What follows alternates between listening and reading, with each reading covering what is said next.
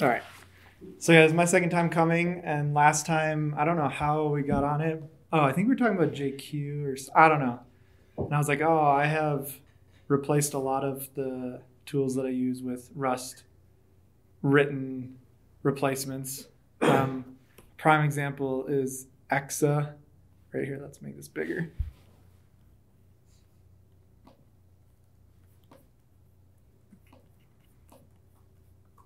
There we go. With yeah, regular like GNU core utilities with Rust equivalents that are more modern. And so they're like, well, why don't we do a presentation on it? So here we are.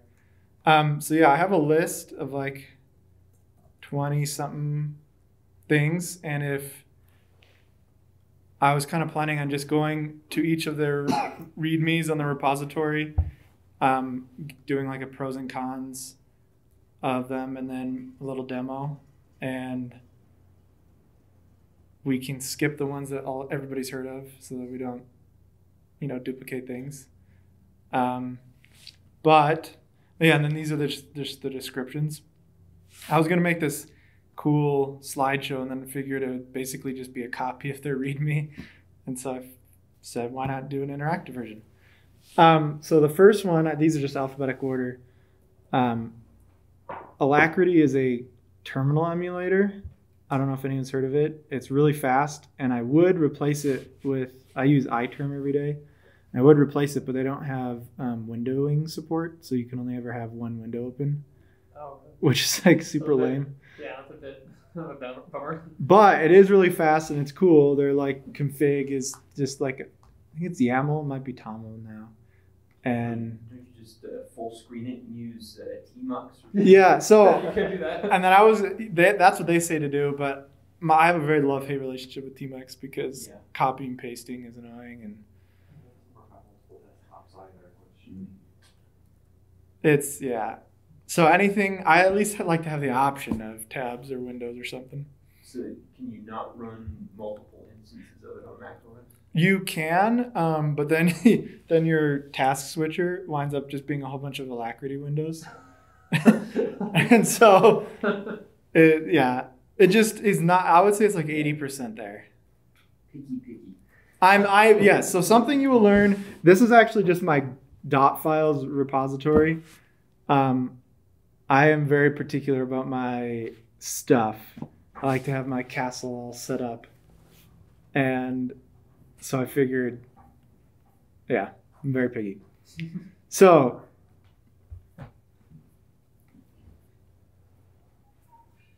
this is Alacrity. There isn't much other than it's a terminal emulator. And it's really fast. I think it's one of the first, besides ripgrep, I would say it's one of the biggest like Rust applications, like end user applications. Has close to 20,000 stars. There's not much other to say about that. Is it cross-platform? Yeah. So I don't. Yeah, it has Oh, Windows. it works in Windows. Yeah. I had it on Windows for a little bit. Oh, well, that's I will have to say a caveat to everything I'm about to say. I never use Windows, like ever. So I have no idea how many of these apps support Windows. As far as I know, they all support Linux and Mac. Alacrity did not like Vim when I tried it on Windows. Yeah, and it had Messed up bad. a similar, really bad bug. They actually have it on the README that's macOS tmux plus Alacrity. There's something or other. And they're like, oh, I thought this was the fastest terminal emulator in existence, but just be aware if you use tmux Vim and Alacrity, you might have to do something special. I don't know what it is. But yeah, that's what it is. What it is. But apparently it's not Alacrity's fault. No, it's not. I think it's actually Vim and tmux's fault combined. They're not working well together. Yeah. Maybe you need NeoVim. Yeah. NeoVim that's what I use. I use VS Code and NeoVim both. Yeah, I tried it out a long time ago, and it's cool. But it was missing a bunch of features back then. It's I tried yeah. a long time ago, and it was very feature incomplete. So I'm glad that it's. As far as from my experience with it, the thing that was really only missing was the windowing support. Like it has copy and paste and scrolling and stuff like that it didn't have a while ago. I eventually gave up on it. It seemed very rough around the edges, but it was a long time ago. Yeah. Yeah, I didn't have scrolling when I. Yeah, scrolling. I tried it once without scrolling, and I was like, nah, not gonna happen. I need this. The another caveat: most of these, except so these are my dot files. The ones with asterisks are ones that are not like my scripts don't install them, and so those ones aren't my daily drivers. But the rest of them I use pretty much every day. Especially ripgrep. So ripgrep you've probably all heard of. So I don't know if we need to go into it. Of course we do. Okay, we'll go into it. Okay. I mean, it's yeah. Ripgrep, I don't know if you've heard of this guy, Burnt Sushi. I like everything. He does a lot of Rust stuff. I recently submitted like a bug, and he was really cool, and I was like, wow, Burnt Sushi, he's famous. I gotta talk to him. But it ended up being for a different project, but he was cool about it. Anyway, ripgrep is basically like grep or the Silver Searcher, except way faster and way easier to use. It has since replaced in VS Code and Atom the fuzzy finder that uses ripgrep under the hood. And if you haven't read his blog post, I want to see if I can find a link. It's like way long. It's like the here it is right here. It's like the coolest blog post I've ever read. And it's about like an extremely thorough deep dive into why ripgrep is faster than everything else in existence.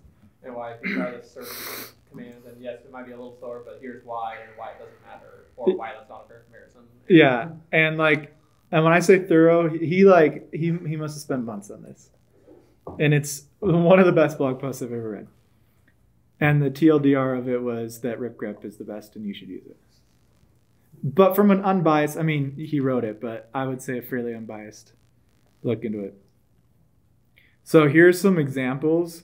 What I like about ripgrep is that it, out of the box, ignores anything in your git ignore recursively. So if you search like your home directory and you have a whole bunch of git directories, subdirectories of that, it'll go through and troll the git ignores and ignore stuff. He actually said that one of the slowest parts of ripgrep was parsing the git ignores and figuring out what regex and stuff to use based on the git ignore. But it's a really handy feature. And then also out of the box, it ignores hidden files. So you do have to tell it to look at hidden files. I like it because if you use grep and in a directory, it takes forever. Like forever, ever. But with ripgrep, I'm like, I don't even care. I run it on for some random string. It looks through an entire node modules directory really, really fast, and I don't have to worry about it. Sometimes I think I'm like, oh, I must have done the search wrong because it was too, that just came back in like a quarter of a second. And you had to go through a huge file. No, it actually did go through searching all these files in a quarter of a second. Oh, and it supports Unicode. And Unicode traditionally makes things really slow. But it still is really fast. And very correct. That was the big thing. He knocks on some of the other ones for not being correct. But yeah, he like I said, that blog post has some really cool libc internal stuff, and it's just really cool. I guess I should pause here. Would you rather do a breadth first search or a depth first search of these things? Would you rather do demos and stuff like that, or go through them all and then come back and do demos if we have time? I just want to know what's the most useful, and I think we should do a breadth first search. I don't think so. Yeah, maybe breadth, and then we'll choose which one we think Okay, is the coolest. that's what I think we do. We do know how to use Google. Yeah, I figured you guys could figure out how to use these tools. So that's ripgrep. I would say it's kind of the star of the show. I use that and a couple others every day. This one I actually recently found, like probably a couple months ago. It's not quite a daily driver for me just because it's not installed on all my machines, but I think I added it to my script, so then it would be. But basically this whole thing, SD is a search and displace. It's basically sed, but 21st century, and it uses Python and JavaScript regex syntax, and so you don't have to do weird sed stuff. Oh, cool. Yeah. The other reason why I haven't is because I use Vim a lot. I kind of am fairly familiar with sed syntax. But sometimes they have an example right here of replace new lines with commas. And it's like, this is straight up black magic. I have no idea what that does. And this, it doesn't deal well with new lines are delimited between lines. You can't do stuff with them. yeah, because it's the line oriented. And yeah, so this is like the bread and butter example of why you should use SD. Also, it's faster to type on the command line by one character. Oh gosh. I'm just is your list online? I was just yeah, so I was gonna make it a separate list and then figured like most of these were in my dot files and I should add this feature list anyway. But yeah, it's Emily Myers /dot files, github.com/. Oh, that's really small. So BT Dubs, is this brew install SD? Is that? Yeah, so a lot of, Because some of them, like ripgrep, in some places you have to install it as ripgrep. In other places you install RG. oh yeah, and my dot files handle that. And honestly, if that could be my one wish for computing would be everybody uses the same package manager syntax and everybody uses the same package name. Most of these can be installed with cargo install. SD, you can't actually install brew with homebrew. So that's a cargo install. Cargo install SD. Are you sure about that? Because I just did brew install SD and it seems to be working. Then I have to change my dot files. Thank you for. Yeah, it is. And it's also not on their. Yeah, I already have an SD alias now. Maybe I'll alias SD to set. That would be terrible if you had any install scripts that came from. Oh, other no, people. aliases aren't using script unless you tell it to. No, Oh, okay. no, I think they are. That's Not why by you have. default. That's Not- why you have to use. Maybe in So Fish. functions are, but not aliases. Unless you say So this one, the next one, I actually just found yesterday when I was researching this, but I thought it was pretty cool. It wasn't quite so. The motivation of this is, it's like watch, like just regular watch, but also has this config file, and it's semi unclear if you have to use the config. So this would be really cool for projects to watch certain files, but if you want to just like watch the output of a command or something, I don't think you have to use a config, like for example this. So if any of these files change, then run this command. So so something else on my list is cargo watch. I have a couple cargo subcommands because I thought that might interest everybody. And cargo watch is on my must have. I use it for all my projects. Well, my biggest project that I'm working on is a server, and it's really handy to reload the server when I edit a file. And the funzy is pretty similar. This next one, Delta, is pretty slick. I think they have a light version of the thing, but basically it is a better git diff and regular diff output. because it shows like within line changes and does whole blocks instead of just pluses or minuses on the left column. And actually, do you know, it's like recognizing like what function you're in? Is that so? It's just a rate. So this is a regular diff output, but just colorized with this program called delta. And so it's not like recognizing what function. That's just what changed. So it looks like they added this parameter. So that little thing box to the side of this class / function. Oh. Is it recognized by Git? That's recognized by Git. Yeah. It is? Oh, okay. Does Git only do that for like C functions basically, or It C? does that for No, it does it all languages. Really? Everything. I didn't Yeah. realize that. I guess I haven't been paying attention. It is not very well formatted in the default Git output. Okay. There is. Let's see if I have a terminal window open. So an example of this on a dark background would be this. So this was actually adding this to the README that we're just reading. So all of this was added. So it's a big green chunk, and then the red. So I like that a lot, and it's just you can install it with most package managers, and then you do have to add it to your Git config if you want to use it as the default pager. So basically when you do git show or diff or whatever. And then, obligatory feature matrix of why this is the best.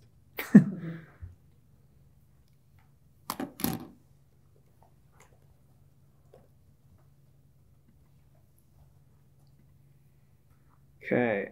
So this one is interesting. I don't know if you guys have heard of Deno, but I thought I would give it a shout out. I've only used it once, and even then it was basically just download it, see if it was cool. But it's a more secure JavaScript runtime written in Rust. And this is written by the person that wrote Node. Correct, yeah. The first guy. Because I think, Dahl. yeah, he doesn't do Node anymore. So I don't think. he started rewriting Node in Go, and it didn't work because of memory management and garbage collection conflict. And so then he started rewriting it in Rust. And it's TypeScript rather than JavaScript. I thought it did JavaScript and. Well, TypeScript Well- is a superset, right? yeah, it's TypeScript first. Yeah, it's TypeScript first, which is TypeScript's just better than JavaScript. But really, Well, neither. for a typed language, Yeah, it doesn't. yeah, It's like that's like saying Rust is better than JavaScript. Like it's not. yeah, It's yeah. different. Yeah, I guess what I'm saying is types is better than dynamic typing. Having types is good. It's interesting though. I didn't know that he started in Go. Yep. That's cool. So yeah, Deno is a cool, hot new kid on the block in the JavaScript world. So you use it for something practical, or No, I've only just downloaded it and messed around with it. My friend actually has, and he's trying to. He has I think he added it too. He has this project called Zwiterion, I think is what it's called, and it's like it's kind of like Webpack, except it works for lots of different languages. And it's really just focused on hot reloading. And I think he added support for that. So he's kind of used it for something cool. And then, their whole thing is it's secure because Rust and also just building it from the ground up.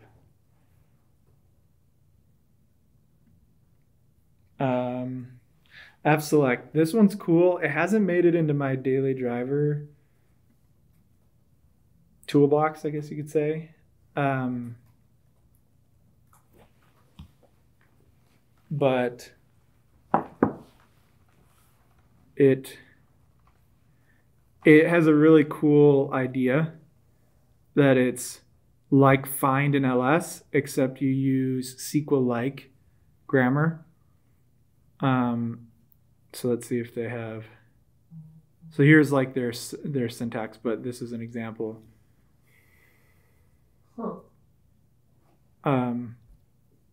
So the thing that appealed to me from this was A, that it was different, and B, that because you're already using SQL, perhaps for something, or you might know simple SQL syntax, you can, not have to reuse it. And it actually kind of maps pretty well with, a directory being a from statement. I like that a lot. Yeah, it's cool. I don't know why it hasn't made it into my daily driver. I think this is actually why.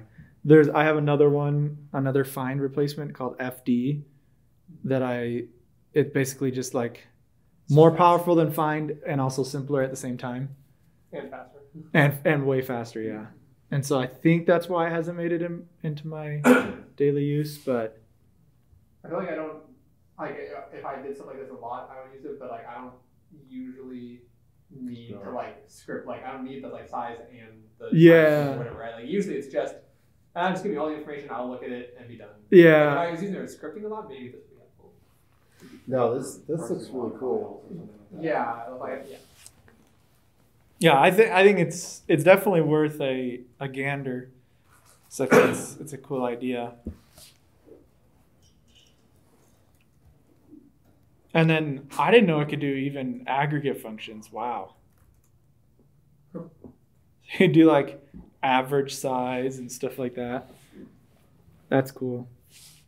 It seems a little like you wouldn't know what the reserved words are, like that it knows how to calculate size.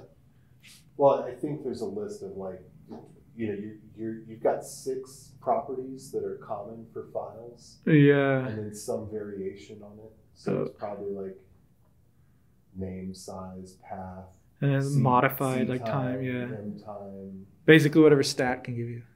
Yeah. Right. That's probably what it's doing. I think you can't like, you don't have to worry too much about like keywords because there's only like, Yeah, you 5 can or only 6. put that kind of stuff on the left side. You wouldn't be able to put anything else, right? Yeah, makes sense. And then this one, when I first found out about it, I immediately replaced ls. I actually aliased ls to exa because I was sick of managing colored output. And it's also Git aware. So yeah, this is like out of the box. You don't have to do anything. You just run exa, and this is what it prints out. And then it does tree structure and is Git aware, so it knows when things have been modified. Doesn't look like it's showing that in the screenshot, but I can show you guys in my terminal if you care. And it's also just simpler in terms of it's about the same, but it has new features. My big thing was that I just like the colors.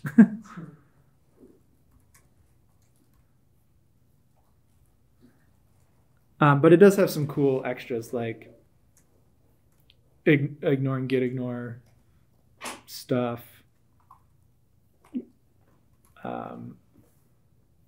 Directories first. I'm not sure if you can do that in ls. At least I never did. Which one?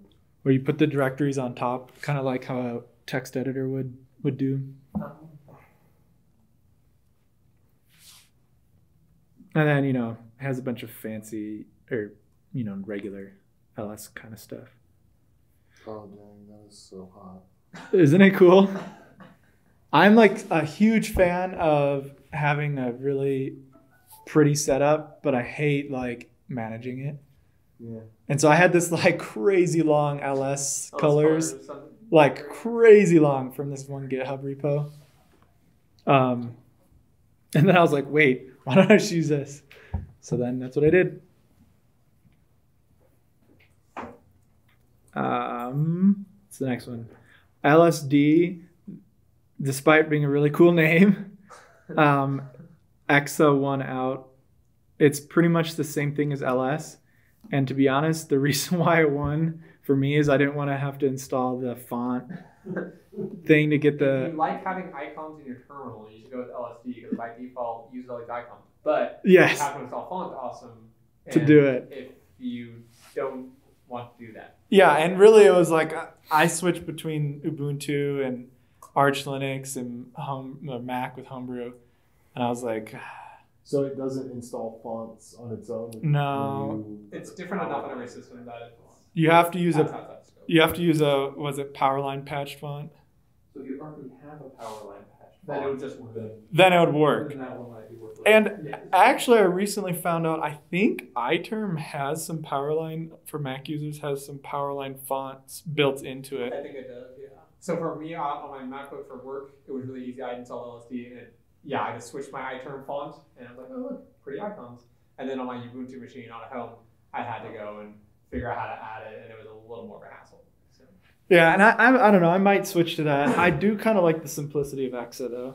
Seems like actually you could put on pretty much any machine, it would probably just work. Yeah. So that's nice. I feel like Exa, the development kind of stalled, but it might have picked up again. I mean, I guess it's kind of like, what more can you add to an LS clone? If But- you do all the LS, then you're probably fine. I guess it was this summer. That's not too bad. So yeah, that's LSD. They do have that fun name. BAT. This is actually, I think, the thing that I mentioned last week, and this is the reason why we're doing this, was BAT. It's really good. First of all, I think their tagline is the coolest tagline of any project I've seen. A cat clone with with wings. Awesome. And a great icon, too. Great icon. So it's automatically winning support. But this is the output of BAT on the terminal. So this is not with less or anything else. Has, not line numbers, colors, the whole 9 yards. I also made this step, or the switch. I aliased cat to BAT because when you pipe BAT, it recognizes it and just automatically does what cat would do anyway. And so I figured, why not? And so now every time I use cat, it's that. So I can show you, I feel like it's not quite as cool seeing a screenshot. Does it have a copy paste option? To like copy it into your clipboard automatically. Well, I Or was just thinking so that like when you copy it and paste it, it doesn't have the line numbers and stuff. yeah. No, it has a well, yeah, I guess it does. It has a plain. For no line number. Yeah, so you can do this, and it's no line numbers. And then if No, I copy frame paste that, it's gonna work like it would normally. Okay. No, I wonder what it normally work. Yep. It doesn't look like. Oh, I think I alias to that, but Have line numbers first time. yeah, there's what it would look like. I might have to change that. I kind of do like the line numbers by default. But yeah, that was just my alias. This is the default bat, and so this one, I'm really partial to. This theme is called One Dark. It's from Atom, and I use it in Vim, VS Code, everything. And by default, it doesn't use this syntax, but you can change it, or this color scheme. And there's like a bazillion different color schemes, and you change it through an environment variable. And then I don't know if I have any Rust files handy, but yeah, it colorizes, it recognizes every language. So are there like common libraries or something that like why is Rust becoming so popular for CLI, and why are all of the tools so pretty? I actually have wondered that myself. I think one, they do have Clap. And Clap makes it really easy. I'd known about it for like a year, but just started using it in my project like a month ago. Clap makes it super easy. Also, I think it makes the all the help and these are arguments you can use. This Yeah. wasn't expected. That stuff comes automatically. you can do like Looks really pretty. subcommands, flags, required flags that take arguments, the whole 9 yards. And then it also does, I feel like Rust people are just really particular about their setup. They just they appreciate aesthetics.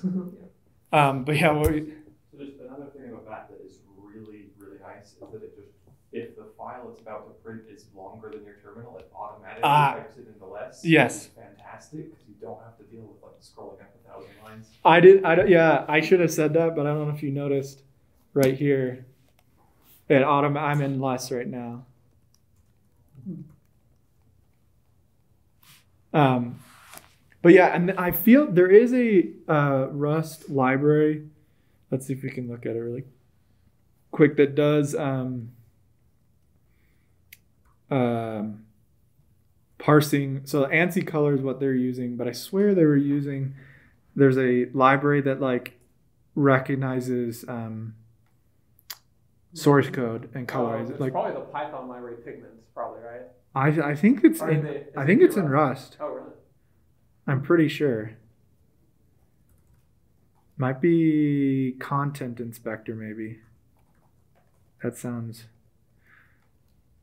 like it could be promising. But yeah, because this library and a couple other libraries, I think, use some, colorizer. So yeah, BAT and EXA are the two that like I replaced. Well, there's a couple more that I replaced the old school equivalent of and haven't had any second thoughts about doing that.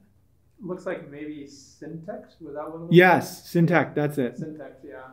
That's what Yeah, you can pull it up. There's a pretty good you can like use it as cat, and like it's not going to be as fancy as BAT, but like it'll like highlight it all. Yeah, so there's another thing on my list called the Xi editor that I check up on like every couple of weeks because I really want to replace VS Code. I love VS Code. It's just this machine has 32 gigs of RAM and 8 cores, and it's still not fast enough for me. And it still uses so much battery. But anyways, the Xi editor uses Syntax as their highlighter. So that is the library. Thanks for catching that. We need an Electron clone in Rust. That's what we need. I know. And it needs to be like... That you create 6 megabytes. Yes. Not 600. Not 6 gigabytes, yeah. And take... It's not Electron that takes files. It's just the fact that everything has a billion different modules, which... Yeah, well, and...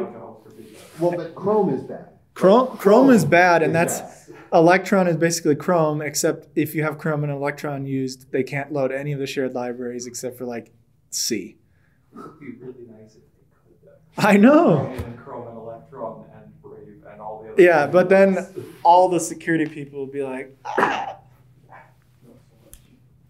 But yeah, Syntax is really cool. A fair number of Rust projects use it. I think I have Tokay, I don't know how to pronounce it. Tokyo? Not Tokyo. Tokay is for counting lines. Counting lines. It is crazy fast. I used it on the Linux kernel. It's fast. I downloaded the Linux kernel with like a 300 megabyte connection, way slower than counting the lines. I don't understand.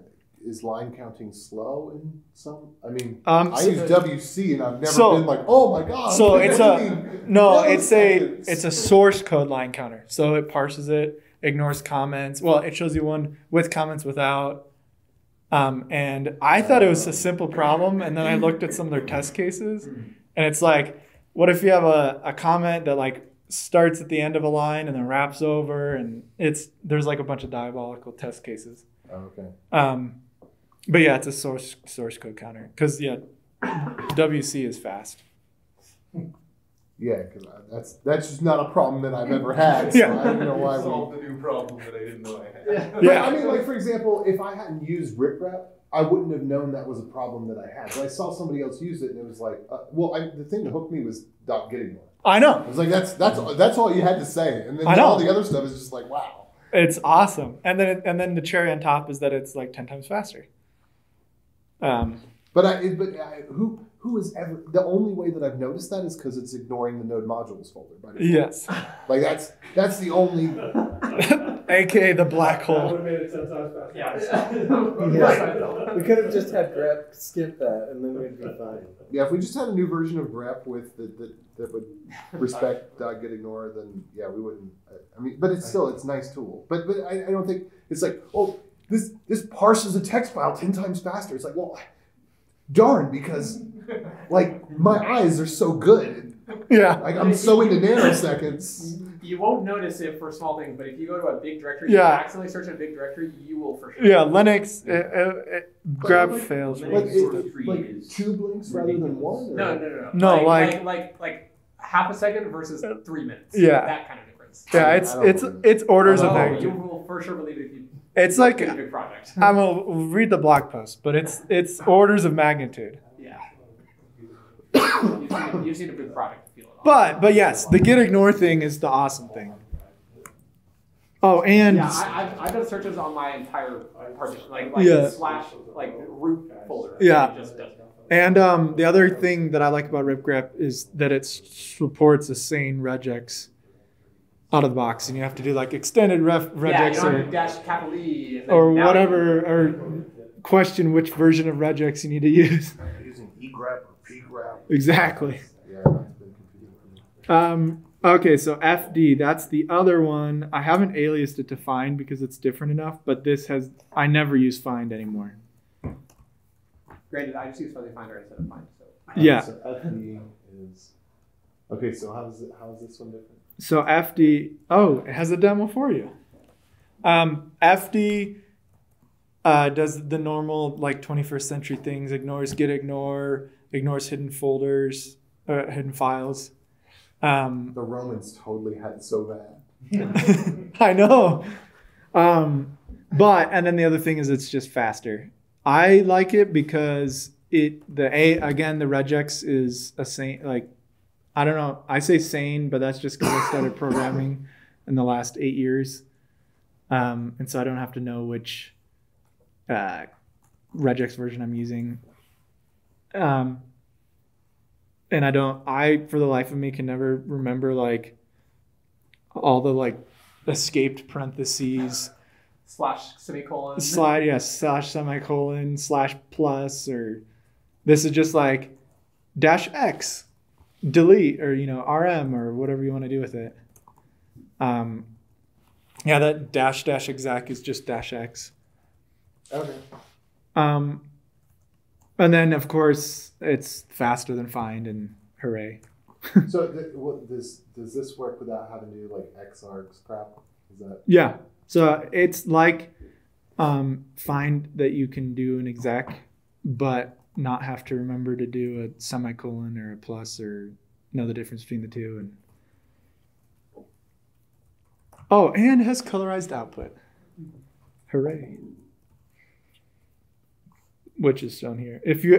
A common theme of all these projects is I really like colorized output. and that's from Clap? Clap is a parser for args. Oh, okay. I don't know what they use. Actually, I think it's just a custom thing on top of the on top of ANSI term and LS colors is probably what they're using. By the way, the regex crate is like awesome. It's sick. Very fast and very feature rich. So that's FD.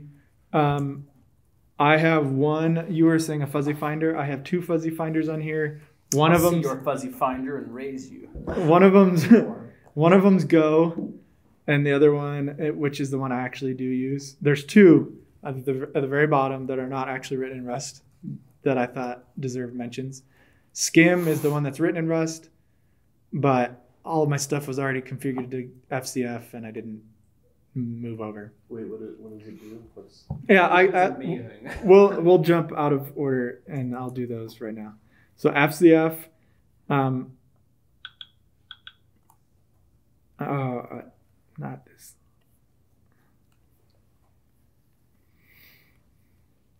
It is. It's not a live one. Let's do a live thing. So this is I just did Control R. So first of all, I use fish, but this works in Bash and fish and ZSH. Instead of having the weird one line like not really cool thing, this is a fuzzy finder, so I can do BEW and it does brew. It looks like I misspelled something. cargo. These are all my cargo things, and then I can just, do that. And that's just control R. I use it in Vim for finding files. You can pipe anything so you can just do like fd.fcf, and now I have a fuzzy finder of the different files in this directory. So it's a shell. It's kind of a shell, but it's just a program that accepts input and fuzzy find within it. You can basically hook everything that has text and you're finding something in the text. You just pipe it through SCF and it'll be great. It's crazy awesome. Like I use it for like get branches, get files, and then it has like a whole thing. I'm like, here's some great functions to add to your Git thing. So now I type like Control G, Control F, and now it's searching all of the files that would show up if you did type git status. So like all the time you're like, oh, git status. Okay, now I'm gonna commit just this file. Oh, now I just Control G, Control F, and now I'm just like, oh, grab this one and this one. Yeah. Add them or whatever, right? I need to integrate it better with Git, but it's integrated really well with, like I have J, this thing that I type J, and these are all of my Can you directories. Make that bigger? I can't see it. I can't see what you're actually typing. I'm kind of freaking out. There we go. That's. So yeah, I'm now just at my home directory, and I want to cd into my developer directory, and I can just go boom. So wait, what is J as an alias? I've aliased J. There was some package, I don't know where, that used J, and I was like, okay, that's cool because it's right on the home row, right there. But yeah, it's just my alias, and all it does, I think it's like cd. It takes the output of FCF and then just immediately CDs into that directory. It's also by Alt-C by default. Yeah, Alt-C, I think. Yeah. No. No, it's probably yours. Mine is. Or Alt-C. So there's like hotkeys for it too. I use J. I'm so confused. So imagine, I have like, I want to CD into my .files directory. I could do the whole path, which this is fish, so it's cool and knows that I probably want to go to this directory. Yes. But if I didn't know that, I could just do J. Oh, actually, that's a bad example because it's going to be... Okay, now, never mind. Now I have hidden, and I can do .files. And actually, I could do like files. Whoa. So what exactly is J an alias for? It's an alias, so it's actually a function. You can type F and see what it is. For FZF? Uh-huh. Okay. So it's a function that runs FD and gets me all the directories, or gets me all the directories in my current directory. Then it takes that, puts it into FCF, which fuzzy filters it. Then it takes that and does CD to the output of the FCF.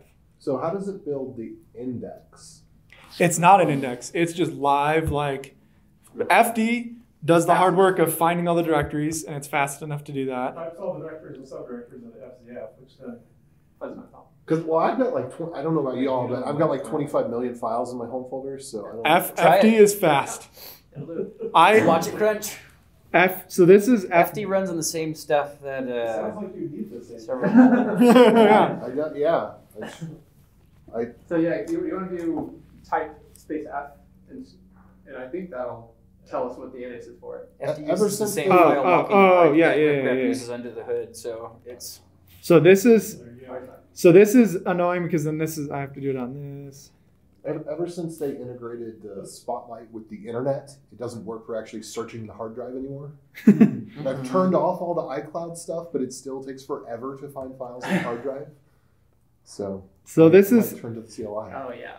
Use it for everything. if anyone uses Fish, I do have like a package that installs this for you, but it's pretty much what I just said with a little bit of workarounds. Like it defaults it to using find with ignoring a whole bunch of like Linux file systems and crap.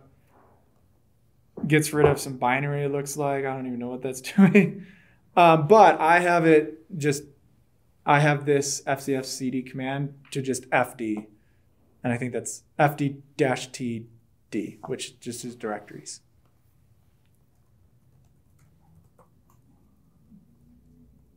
So yeah, that one, this one's a little more, FCF is by far the thing that requires the most setup.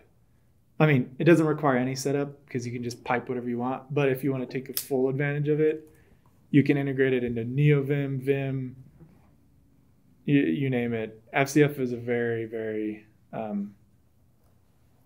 versatile utility. And then there's Skim, which is more or less FCF, came out like a year later, but it's written in Rust and faster. And Oh, so FZF is not Rust. it's Go. It's the one, there's Go and JQ, which are not Rust, and everything else on this list is I Rust. freaking love FCF. The only place that I've had trouble is getting it to work on Windows in the MSys2 environment, which is Oh, awfully is that the niche Linux place. subsystem? No, it's actually what people used before WSL was actually usable. What was it? What's it I called? still use MSys2. MSys2? MSys. Yeah. MSys. Oh. Yeah. It's like a successor to the Sigwin. Well, not Yeah. so that the Sigwin was more of an isolated environment. It was a replacement for the MinGW for Windows, Oh. Yeah. which is what I used to use. So It's like an implementation of the parts of POSIX that you can natively. Yeah. So I've tried to write stuff that works in all of the different Windows shells, like all 6 million of them with, now you have Bash, but then you have PowerShell, but you have Command, and then you have, And there's different versions. I think you should just screw all of it and hope they have the Windows subsystem for Linux installed. Well, but the thing is, Windows paths and Linux paths use opposite slashes. And so if you're reading from an environment variable that's a Windows environment variable, which comes from the registry, then it will be slashes without escapes, because in the registry you don't need escapes. Cool, I guess. Yeah, it's tough to know whether or not you're getting a path or a You string. don't sound bitter at all either. I'm actually not bitter about it. It's tough.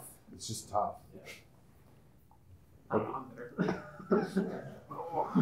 So yeah, that's SK, basically same thing as FCF, but Go. I mean Rust. Yeah, a little while ago, I learned why Holy shoot. the conventions are different for the paths. Why is it? It goes back to Like DEC CPM. operating systems. I don't even know what that is. DOS, Oh, DOS. Digital Equipment Corporation was like the See you. discipline of mini Thanks. Don't stop because I'm stopping. We're all done. Before the world switched to Unix, yeah, everybody was running like PDP-8s or whatever for automation and stuff. Okay. Oh, it's I spelled it. And yeah, the operating systems that ran like PDP, the PDP-10 operating system, ITS, that's like Bill Gates used ITS as one, or not ITS, it was, that was the MIT one. Anyway, the official DEC operating system for the PDP-10, so the big time-sharing mainframe sort of thing, and he had access to it during elementary school or something. And then did they use the backwards slashes instead of? Sounds like sentimental reasons then. Well, it was just everybody copied the. So Unix was a weird one. 5 Yeah, million the directories. the Unix guys I have 5 didn't million like directories in my home folder. It's pretty fast though. doing things the way that Took the a vendors. If you do, last thing about the MIT guys. last thing about FCF, it's streaming, so you can do like FD or find, and it doesn't need to finish before the output gets piped and is usable in FCF. So The count was going up. That's why I was, Yep. This is it loaded? And it tells you how many. Yeah, like how many there are matches. and how many I still need to look through. yeah, Yeah, It's- so somehow I have 680,000 files that match Regina, which I was thinking it'd be more like 200. Oh. No. Oh, it is doing fuzzy find. So that's all files that anywhere in the path include the letters R, E. Yeah, and you can do a caret in the front, and it will have to include Regina. Okay. If you wanted to match exactly, you can do an apostrophe and then. Is it apostrophe? Okay. Oh, it is apostrophe. Yeah. Single take. But not like the backtick. That's not like the apostrophe. Okay. Single quote. That makes more sense. 121 MP3s matching Regina was what I was expecting. There you go. Not 860,000. Yeah, because those using edit distance. It has to be in that order, but with anything in between. Interesting. Okay. What was we were on? Oh, hex. I don't do enough of this, but it's so cool that I thought worth mentioning. It does hex dumps, but with colorized output. What are you coloring? Spaces. So Okay. Oh, white space, cool. not white space. Okay. What are What are the Special red? characters. Okay. So Oh, no, like ASCII characters are one color. Yeah. ASCII are And I'm sure some of them are like, Turn line feeds. All those are white space. okay. That's Are the red ones? Are the red ones like weird things like? Cool. I wish I knew about that before because I used X. Yeah. That's pretty cool. This is nice. That's funny. Like, if you're ever reverse engineering Yeah. wire protocol, you if you need to do a hex dump, Or This is- this is awesome. oh my gosh, this would. I love that this is what gets you excited. I know. What was that? No, because I have done extensive work where I'm comparing hexadecimal because and like I started to learn the ASCII alphabet. In hex. Yeah, and you're like, oh, okay, it's above. I don't remember right now, but it's like, it's above this number, it's below that number. Okay, that's good. Oh wait, this one looks wrong. Let me go figure out what that character is. Oh, it's just a slash. Okay. Yeah, I remember we did like a couple labs in one class that I did that we had to do attacks in hex, like in and assembly and stuff. It was fun. Bomb lab. The bomb lab. Yep, that's what it was. So this cargo install. Yeah. What? Cargo install. HX? This one might be a. It's definitely cargo install, but HX. Cool. yeah, because I did brew install HX and it did not. didn't find it. So yeah, that one I just think is really cool. So Oh, that's awesome. Oh my gosh, I'm gonna end up using that. and then Toshi. So my startup that I'm working with uses Elasticsearch. Elasticsearch is awesome, feature rich, but is a huge resource hog because it's written in Java, among other things. It's also hard to set. It's super annoying to set up. It's just a very big love-hate relationship with Elasticsearch. There's a project, so I don't know how much you guys know about Elasticsearch, but Elasticsearch is built on Apache Lucene, which is just a indexer of documents. Toshi is to Elasticsearch as Tantav is to Lucene. So Tantav is the actual guts of Toshi.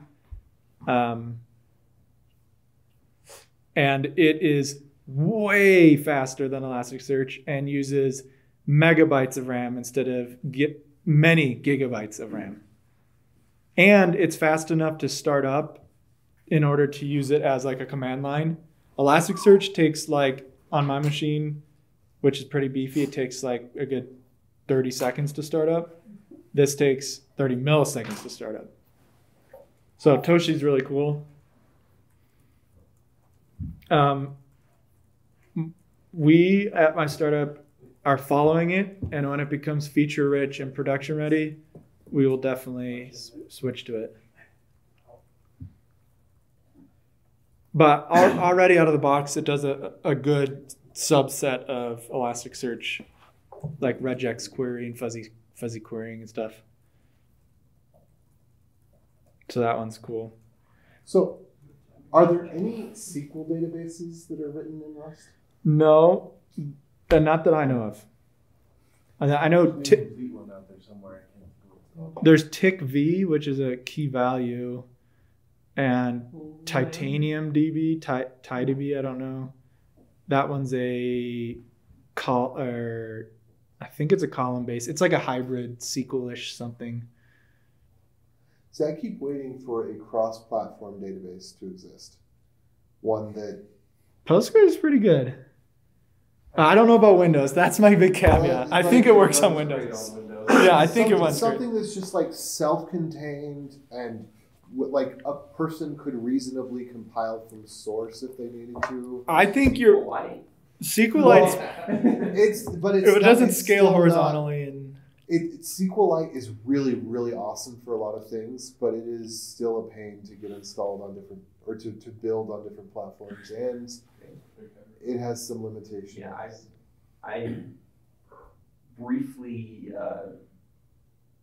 contributed to an open source C++ thing that ran on Windows and Linux at least, and used SQLite for its data storage. It was a pain, but it worked. What about your Go? What is the Go library? Cockroach.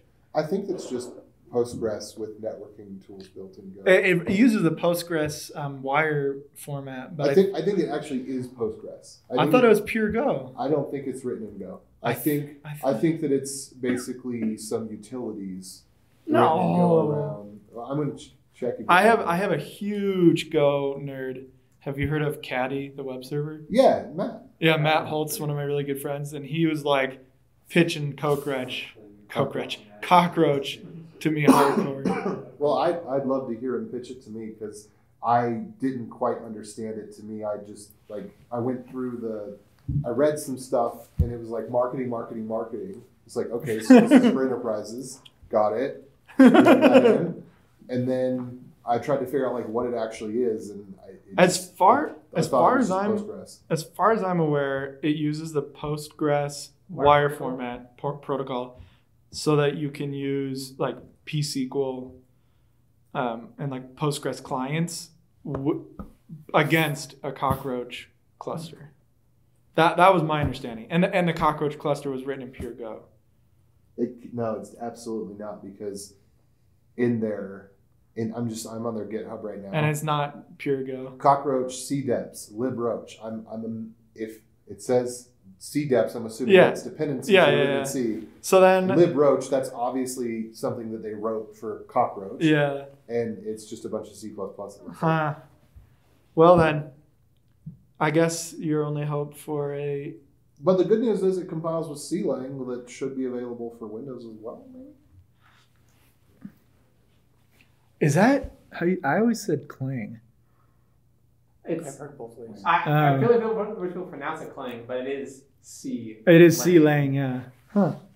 But everyone I've heard talk about it, and I've listened to podcasts, they all call it clang. That's like Etsy. Actually, I guess they haven't talked about clang. Never mind. I thought it was CLang because it's a C language compiler, yeah. I don't know. I think clang sounds better. I pronounced Tokyo wrong, and then I asked on Reddit how to pronounce it, and they're like, I'm pretty sure it's Tokyo. So that would be acceptable. I mean, because I thought it was Talk.io because it's an IO library. Yeah. But I was wrong. Too hipster. So one of the things that Cockroach uses is Rust-built. Oh, is that how they're doing it? That's so. Isn't that the Facebook thing? Is that Facebook? Yeah. So it's like that's the key value store that's like the index, yeah. Which is a fork of LevelDB. Yeah. Which is a fork of, I'm just kidding. I don't know. So Tokay, or however you say it, we talked about briefly, it counts lines, source code lines, which is a more complicated problem than I thought. Now why would any I've never manager asks for it. Just for fun. I've never heard of this. I mean, I've heard jokes about people saying like a manager, blah blah blah, but I've never actually heard of someone. Honestly, line count code. Honestly, I was just bored one day and counted I wrote a backend in Node, switched from Postgres to Elasticsearch, and then rewrote the backend in Rust. And I was just super curious how things compared. So I installed Toke, and I think it's mostly it's just for fun. Information purposes. So Yeah. if you get a code base, you want to see what's in it. And Yeah. it's like, oh, there's some Python scripts in there. And I mean, imagine like the GitHub little summary thing, right? Yeah, If like- you're building that, you want to use Token. They should put another column in there that's like the scary % column, and it should do like a calculation of comment lines to code lines. Yeah, or like unsafe in Rust or something. Which I think there's Cargo Geiger, yeah, which does that. So actually, I might use this too, because sometimes I like to do stupid things that I hate, but that sound cool. Like say how few lines of code a library is. Yes. In order to say that it's under 100 lines, I have to check without the comments. And you could do that, for WASM stuff, because that actually matters in the browser. See how many lines or bytes or whatever your WASM library compiled to, or your pure JavaScript library. If heaven forbid you have to write JavaScript. And then the Xi editor I mentioned briefly. This is probably, well, besides Toshi and Tantavi, probably the most ambitious project on here. Yeah, it's started by a guy who was at Google. Yes. Who was also involved in the Fuchsia project. He did Fuchsia, and he did their font stuff. His name is Rafe Levine. Yeah. He does a lot of stuff. Yeah, so he's really cool. Retired from Google and is like working on. He does Xi, and he's actually stepped back a little bit from Xi because he's interested in Druid, which is a cross-platform GUI library that Xi uses. So wait, what is Xi? Xi is a modern editor that is actually fast. Imagine like the mentality of like VI and Emacs, but written with modern tools, and it's gonna be fast. And it's it's a client server. So it's a client server. So the server, so it's like NeoVim in that it's client server. Do great with GUI stuff. But they have like a first class Mac GUI for it. They have a command line GUI for it. They have a Go command line GUI for it. They have, all of these GUIs. An Electron GUI for it, for people who like to torture themselves. A really powerful, sort of GUI agnostic engine, and to have like the native best GUI for whatever platform you're using. And I watched this. I've installed it a few times to just follow its progress. I'm really into the. Why am I blanking on the name? Probably because it's late. There's Microsoft language server, LSP, language server protocol, that they've had a long-standing issue open to add that to Xi. And I think once it gets that, I might see if I could, how far I could get as a daily driver. And they have a cool plugin architecture as well. It's all just through a JSON RPC. So yeah, that's Xi. I say it's not ready for production use, but definitely keep an eye on that one. We already talked about Skim, FCF. Should we talk about JQ? It's written in C. No. JQ is pretty cool. JQ is awesome. You should use it. A full functional programming language if you get into it. It lets you do. You can also just do like that. Yes, exactly. It's sick. It's like anything that needs to munge JSON files. I use it. Make JSON files. Yeah. I actually used it to take the output of an Elasticsearch dump, format it for a bulk upload, and then upload my database again. Yeah, with like I mean, millions of stuff I do records. at work all deals in JSON files. It's like intermediate formats, and so Curl pipe JQ piped to Xargs doing curl again. Oh, God. One endpoint, and then strip out Boom. and then You have a microservice right there. So yeah, it's easy to do like the basic, get this nested field out of every record. Yeah. But it ramps up nicely in power to do just about anything. Yeah. You want to do. I found that I often just get kind of annoyed and just use Python or Rust or something to parse it past like map and filter and stuff. You have to be in the functional programming mindset to really. And you have to know exactly how it likes it. But it's awesome. Cargo edit. So pipe JQ again, and that sometimes helps you simplify your. oh, there you go. Yes. So those are all of my general toolbox. And then these last couple are Rust specific. These are cargo subcommands. Cargo edit, I don't know if you guys have heard of this one. It basically just adds cargo add, cargo remove, and cargo upgrade, which modifies your cargo.toml file with what you'd expect it to. So you just cargo add a file, a dependency.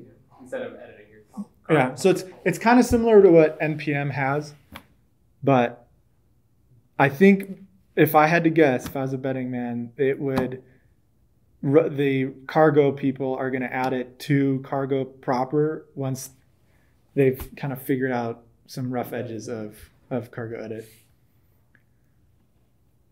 Cargo watch, I already briefly told you about. Basically, I just run cargo watch. Basically, this is kind of the one I run the most. So anytime you edit a source file, it just reruns a command. So I use it to keep my server running. Cargo tree is really cool. And I actually submitted a pull request a couple months ago that is sitting, let's see how long it's been sitting there. Since the end of September to add a depth option, but it's it's a tree visualizer of your dependencies. Oh, that's cool. The thing that I use it mostly for is you can pass a D option and it only shows the duplicates. Mm-hmm. And then you can figure out which ones you're falling behind on or to update or whatever. Get mad at the 4 different versions of regex and the 3 different versions of sin and Clap. I have the project, my server that I'm working on has like 300, I think, in total dependencies. And it takes like a couple minutes to compile. Hey, at least we have incremental compilation now. Oh, yeah. So, I had to help my friend do some make and CMake junk today. And I'm like, Cargo, you are amazing. So yeah, cargo tree is awesome. It has like, depth limiting. Well, I added that. And you can do duplicates. You can do show this node in the tree and its dependencies and like, inverse dependencies. This last one is the kind of oddball, but I've found it super useful. I use it. It's a Docker image that you can use to build cross-platform Docker images. There's a bunch of them. This is the one that I found to be the easiest and most feature-rich. It has like OpenSSL and a couple other like C libraries that a lot of things depend on. And at the end of the day, I take this and then I can do a from scratch, run my binary. And because it's statically linked, everything, works. And so I do static musl. Yeah, it's awesome. So that you can install on any distro. You don't have to worry about what version of libc is installed. It's awesome. And I can do it in the Google Cloud. I can do it on any Linux machine. And my Docker image is like 20 megabytes. which is just my binary, which is crazy that it's 20 megabytes, but. Do you have all your debugging symbols? No, and that's stripped. It's like 60 megabytes. I think it's actually like 17 or 18 now. But yeah, I stripped everything, and that isn't with that's optimized for speed, not for size. For size, it was like 12, but I didn't think it was worth that. I personally would love to see Rust not have to rely on muscle C to do static things. I wish that it just had a straight kernel interface, but that is way too much work for not enough gains. I think in 5 years it might be worth doing that, but Rust has bigger fish to fry. Yeah, well, muscle libc is not that heavy of a. No, it's not heavy. It doesn't do a whole lot aside from just. It makes cross compiling annoying because you have to install the muscle tool chain to cross compile. So I created a while back because I thought that the default way of doing it was not working right. I did like a multi-stage Docker builder. Yeah, I have that. It's if anyone wants that, I could take out some company specific stuff and share it with you. But it's like scaffold out a project, build the dependencies, then build my Docker, my actual thing, and then do another multi-stage to just run my Scratch. Because Docker or Cargo really needs a build dependencies only flag. And there's a GitHub. They don't have it. And there's talking about it though, right? They've had an issue open for like 2 years that I'm following on GitHub, but honestly, I think Rust is it's a cool project. It's just there's so much lot to do. But that's there was something that I just added recently where it's like maybe it was just for this thing was like offline, like you can like download. So it can download stuff, which is a huge step, but it doesn't build them. Okay.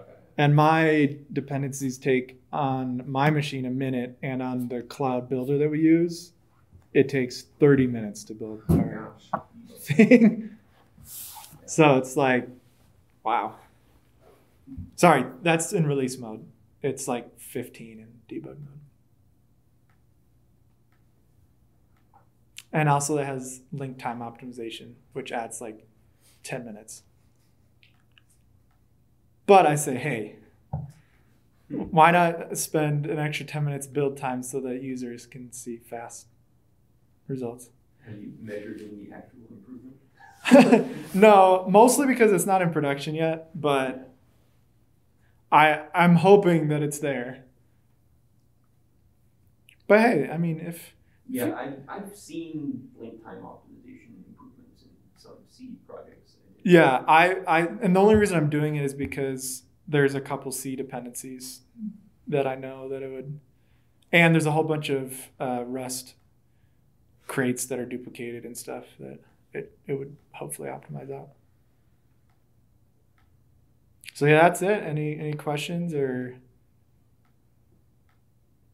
No, that was a really cool walkthrough of all that stuff. I had no idea most of those things existed, and now I have your page overview. That being said, there is I don't know if you guys know the Rust Awesome. Have you guys heard of like Awesome thing? Yeah. Too long. It's too long. So most of these are on there. Actually, one of them's not. But this is like a cherry pick version of that. Probably. Yeah. The Go one's not on there. So that's it.